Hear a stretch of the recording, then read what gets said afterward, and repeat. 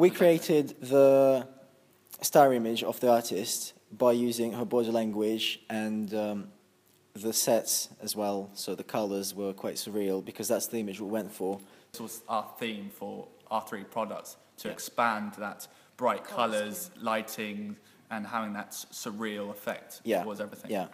So as for the artist herself, we basically went for this innocent girl next door look, like friendly, very innocent girl. Which connects to our target audience.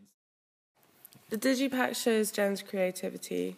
The pattern and the text on the exterior of the album cover is bright, colourful, interesting, and quite stylised. On the interior of the album cover, the negative of the outside is used, so it is like reversed.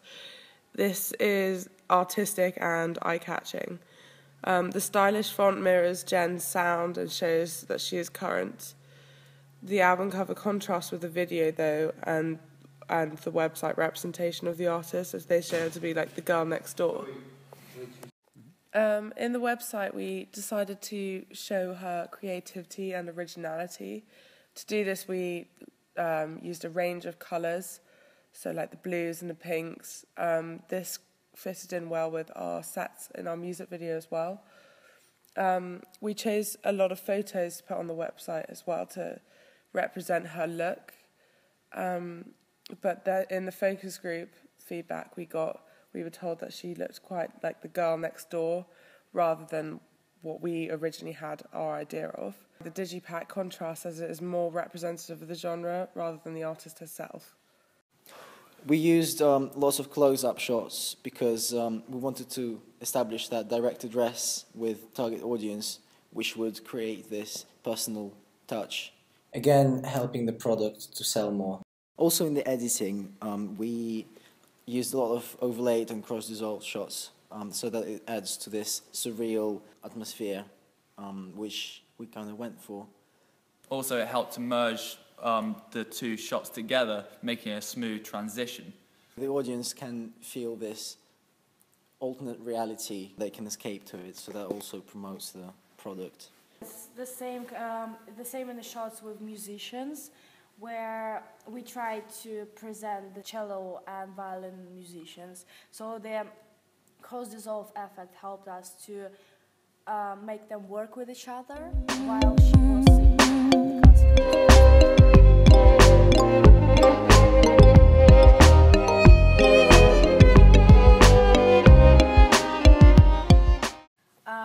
The main page of the website contains a music video and a digipack, and the news are telling their audience that an album has been just released and the video on YouTube. So this might increase the awareness of the target audience that they can buy now an album online in iTunes, or they can buy it in future in some shops. This will increase sales of the album. And also on one of the pages of the website, the audience can see the kickass.com advertisement where they can buy tickets for the future concerts of Jen Sykes. In terms of branding, how people would recognize our artist, well, basically all three products have an impact on that, but the music video has the biggest because it stands out from any other artist by its surrealism, originality, the color scheme and stuff. So when the people watch the music video and they see those sets, those designs, they clearly have an idea straight away who the artist is, because you can't really mix them up with anyone else. In terms of branding, the website constructs an iconic use of the color scheme, so we used on every page the same background.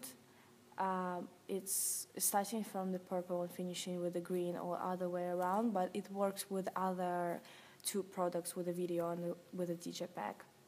So also the visual style of the website and the font can also construct